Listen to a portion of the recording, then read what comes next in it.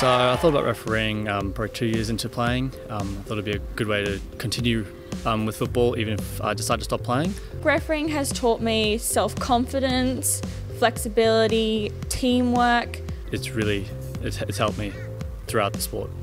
Refereeing has given me a better understanding of the game. Really good fitness, and it's really good to make friends and stuff.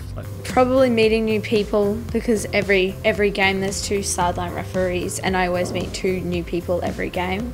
The next step for me would probably moving into senior refereeing in the next 5 years, and I would love one day to make it to a FIFA referee level, as I've been very inspired by all the FIFA female referees at Brisbane. When I become 16 I can become a higher level referee. I think that's what I would like to try.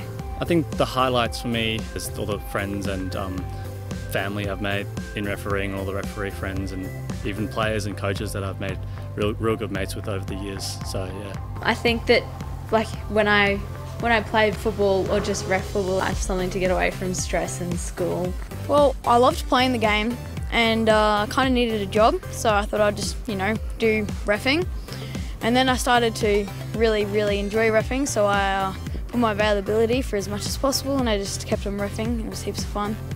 Refereeing has been a challenge, but it's been the community around referees and all the referee mates I've made has been something I didn't expect to happen, and absolutely amazing, and just I wouldn't want it either way.